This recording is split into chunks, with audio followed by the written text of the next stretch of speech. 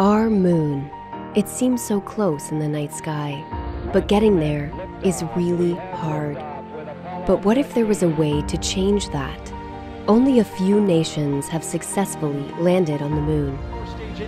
As NASA sends astronauts back to the lunar surface, this time to stay, we will need to send science and technology instruments ahead of time to lay the foundation for human exploration. To make this happen, NASA is helping establish a commercial lunar economy. For the first time ever, there will be commercial delivery services to the moon.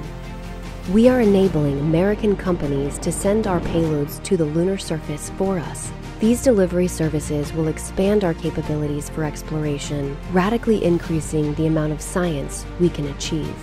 This high-risk, high-reward initiative will invest in and leverage the entrepreneurial spirit of American innovation to launch a commercial lunar marketplace, advancing technology and exploration for all of us. With this never-before-seen streamlined access to the moon, we will be able to make novel measurements and develop technologies that scientists have long wanted to do on the lunar surface.